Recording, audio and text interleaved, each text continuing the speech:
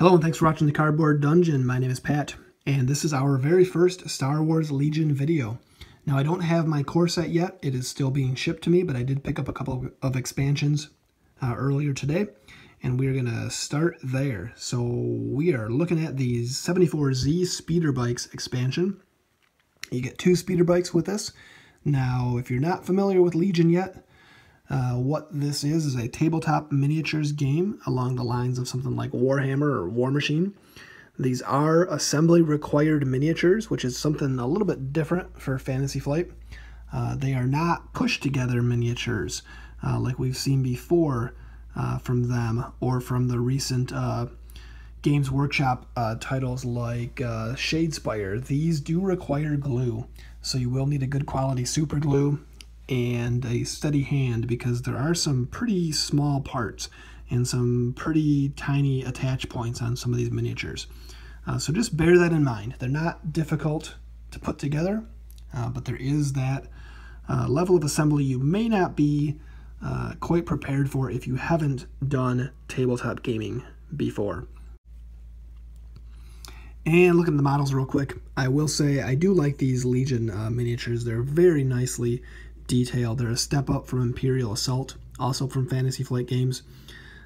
Very good detail. They are bigger miniatures than we've seen before, I think, from the company in a lot of their games. I never saw Rune War stuff, so I don't know how they compare to that, but I heard Rune War was very good.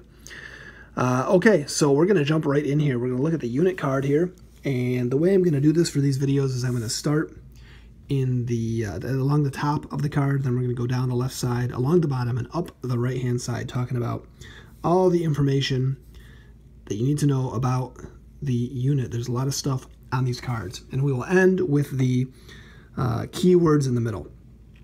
So starting in the top left hand corner, it's an Imperial unit, of course, costing 90 points to put in your squad. A Legion, of course, is an 800 point standard game. So 90 points is going to take up almost 1/8 of your army build, but not a whole lot for these 2 speeder bikes that fly together.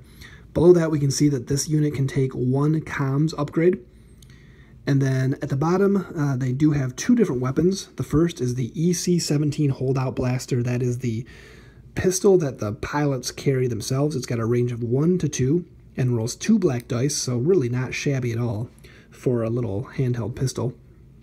Then the speeder bike's weapon itself, the AX-20 Blaster Cannon, range of 1 to 3, rolls 1 of each colored dice. So if both these guys are still alive, you're going to roll 2 of each colored dice.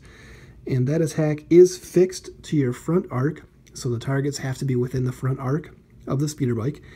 And it does have impact 1 on each bike that's attacking. That means that if you're attacking an enemy that has armor, you can turn 1 of your regular hits to a critical hit.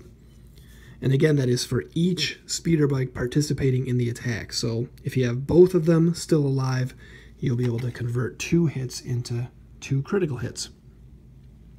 Above that, the 3 red bars means that speeder bikes move at speed 3, the highest speed we've seen in the game so far, maybe forever, who knows, the game just came out. Above that, we can see that speeder bikes can convert a attack surge into a regular hit and a defense surge into a block. So nice surge conversion for this unit. Above that, they roll a white die for defense, which is the worst defense die, but at least they have something and they can convert those surges, as we saw. Each speeder bike has a health of 3, and then they have no resilience rating, which for vehicles in this game, that means that if it does have a number there, once it takes that many wounds, it's got a chance of becoming damaged in some way, losing a weapon or having its mobility hit. Speeder bikes, though, with such low health, they're not really going to get damaged. They're just going to get destroyed. And then above that, we can see that these are repulsor vehicles. That means that they are flying. It means that they can fly over certain obstacles.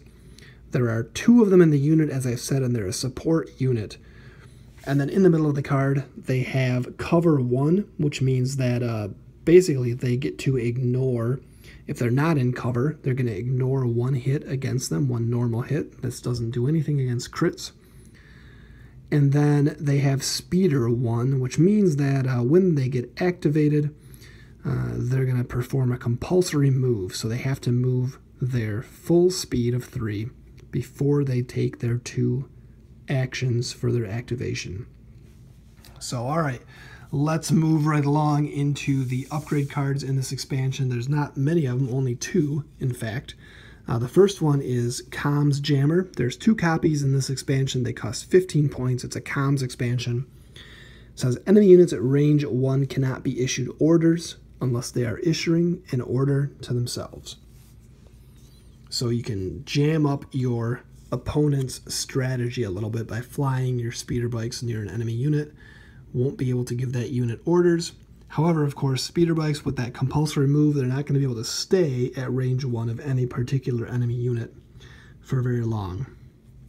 And then the other upgrade in this expansion is the long-range comlink, costing 10 points.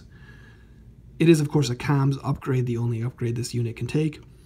It says, during the command phase, you may be issued orders as though you are in range of the nominated commander. So that's a good thing for speeder bikes, it seems like, since they're often going to be pretty far away from their commander, at least for part of the battle. They can still be issued orders even if they get outside of the command range. All right, and that is the speeder bike expansion for Star Wars Legion. Being as this is my first Legion video of hopefully many, I would love to see feedback, what you like, what you don't like about this video in the comments below. If you like it, don't hesitate to give it a thumbs up. Subscribe to our channel if you want to see more Star Wars Legion content out of us. And thank you for watching the Cardboard Dungeon. I'll see you next time.